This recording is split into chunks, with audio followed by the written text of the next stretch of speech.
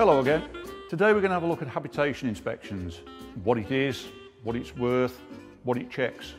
A lot of people say, why do I need one? I know what works because I use it on a regular basis. But most people don't have access to the test equipment that we use on a habitation inspection to make sure that things are functioning safely and properly. Let's have a look at what's involved. Right, so the first thing we need to look at is the general condition of the bodywork. So we're going to do a visual inspection, just make sure there's no cracks in the bodywork, the joints are all good and clean and tight, windows are secure and not damaged, things like awnings are secure, not hanging off, doors, door hinges, door handles, locks, all that kind of thing. I've just spotted one on this van. The gas locker door here, the top hinge isn't fitted properly. That means the gap here will let water in rain. So we need to put that one right straight away. So this is a simple one to fix.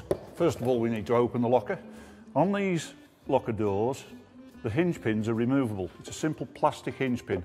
And we can see there that the hinge pin isn't in the hinge on the door itself. So the first thing we do is pull the hinge down, the hinge pin down.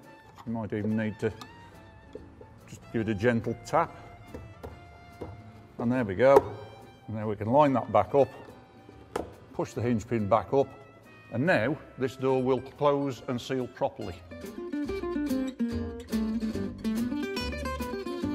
So we continue in the visual inspection, checking locker doors, check all of those hinges are correct, seals are all in good condition, door shuts and locks and latches nicely, and again visual inspection on the seals and body joints, and there's no damage visible, windows are all good and intact. And we'll continue around onto this side, checking again locker doors and hinges, general condition of bodywork, joints, seals, windows, and the fridge vents. Now you won't always have these. If you've got a compressor fridge, there won't be any vents. But if it's a three-way fridge, you'll have fridge vents. So this is where we do the fridge service. Now not every workshop includes a fridge service as part of the habitation inspection. They ought to, but some don't. So it's worth checking when you book your habitation inspection whether they do a service on the fridge or not. The fridge service basically consists of cleaning and checking the burner and the flue. On this one, it's just about accessible. Sadly, not all motorhome makers put the fridge vent in a position where we can get at the burner in situ. And up here behind the top vent, we have the flue outlet. That needs to be removed so that we can clean the flue, make sure it's not sooted up. It's also worth having a quick visual inspection to make sure that this compartment is sealed from the interior. We don't want flue gases getting inside where they could do us harm. So let's go inside and have a look now. Moving into the inside, first of all we'll check all the windows, make sure they open and close and latch properly, and there's no damage around the frames. Same with roof lights, check the blinds, all nice and free, checking all the lights are working. We've got the hookup connected, so we'll plug in a simple socket tester and that will check earth, live and neutral are all the correct way around, and we've got a good earth. That's what all the green lights are showing, so that's all good. So we can put that one away. We've got a 12-volt socket tester here. We've got a 12-volt socket in the back of the van. I'll go and test that now.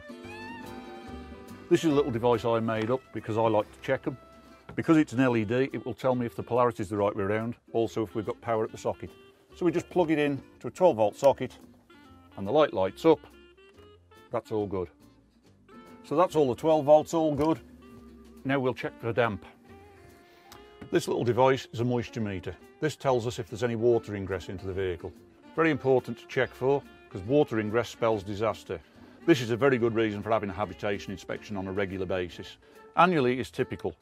The most common places for water to get in are around windows, roof lights, doors, anywhere where the bodywork has been punctured to put in a doorway, or where the roof and wall meets. They're typical places. So we check everywhere, absolutely everywhere, inside cupboards, around awning fixings. Very, very important because the damp is such a big issue. There's one more big issue that we need to check, and that's the gas system. So let's step outside and have a look at that. So inside the gas locker here, we have the gas bottle and the gas regulator. These are the checks that you can't do yourself because you won't have equipment like this. This is a device called a soundness tester. We connect this to the regulator test point, and this allows us to pressure check the gas system entirely and make sure there's no leaks. So once we're connected, we now pump it up to 5 times operating pressure. Operating pressure being 30 millibar, so we're testing it at 150. We'd leave it at that for 5 minutes, and then we can check again. If it's still at 150, that's good, we've got no leaks. We can then move on to the next test, which is gas flow test. We do that by releasing the pressure,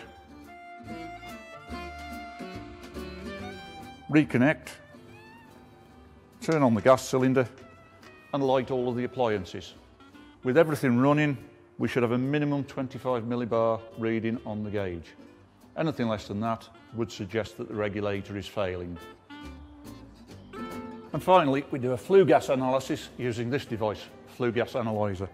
This gives us a readout of carbon dioxide, carbon monoxide in parts per million, and overall efficiency of the equipment in question.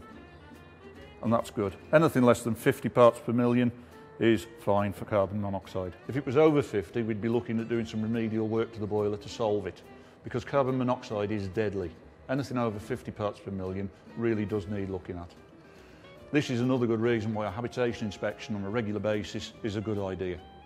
I hope you found this useful, and I'll see you next time.